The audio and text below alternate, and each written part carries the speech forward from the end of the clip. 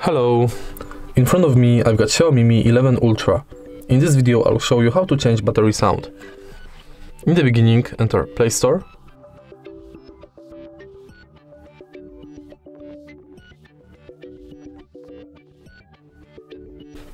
And search for battery sound notification app.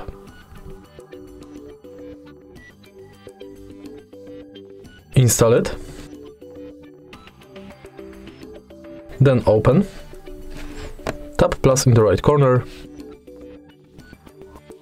And select mode between connected, disconnected, full battery and low battery. Now select sound source between audio file, ringtone and text to speech.